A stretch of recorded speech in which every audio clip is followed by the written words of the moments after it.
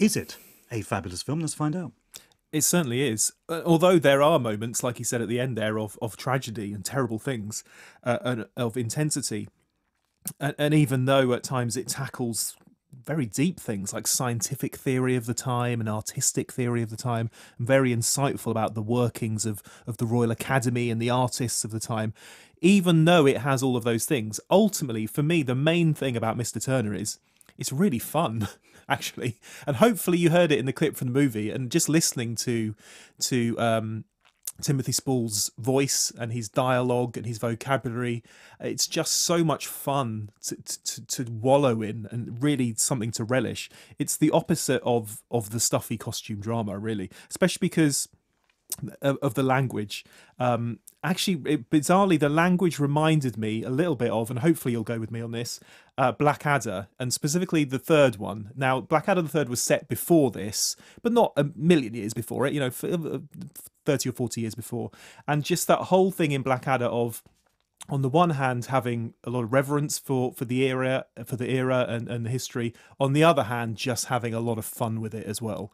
And you get a sense of that at times in Mr. Turner. Mrs. Miggins in her pie shop, wouldn't have been out of place. There are moments where you just think it's going to be like that. And that may sound kind of flippant, but genuinely, it's funny. It's funny in parts, and there's some great lines in it. And I think that's the important thing to remind people, that it's not just it's not even a stuffy biopic. It doesn't even get close to being like that. It's much more fun than that.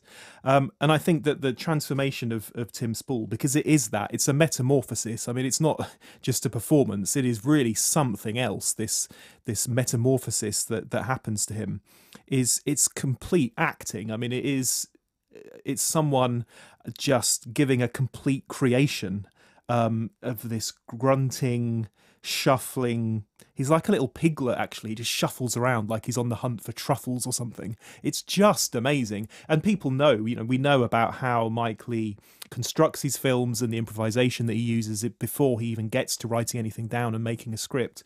And that's an arduous process, and not all actors could do that. And certainly a lot of actors couldn't even have the time to give to that, to invest in that. But you watch a film like Mr. Turner and you totally see why he wants to do it, because the acting, the levels of acting and the levels of these transformations are just off the scale. They're so much better than most other films. Perhaps at times the film is a little bit slow when it's not having the fun. Perhaps at times it does kind of wander off quite and meanders a little bit.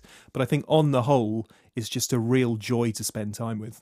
Now, Timothy Spall's been kind of saddled with the comedy actor tag, which I don't think he ever was particularly, although he's an actor who could do comedy.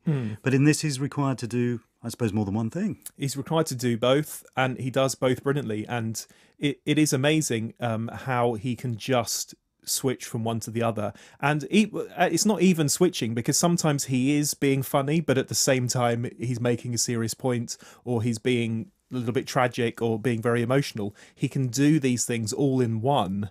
It's such an amazing performance. And it's perhaps not the most obvious performance, and of course we're coming into award season where the big performances start to get noticed, and perhaps this isn't quite obvious enough. I mean, I know lots of people behind the film will be hoping that he gets recognised, and I hope that he gets recognised for it, but you just wonder whether actually it will translate to those voters with their DVDs of Mr. Turner that they have to consider voting for. I don't know. It should, but I don't know. But for my money, it's just a breathtaking performance and a really interesting film.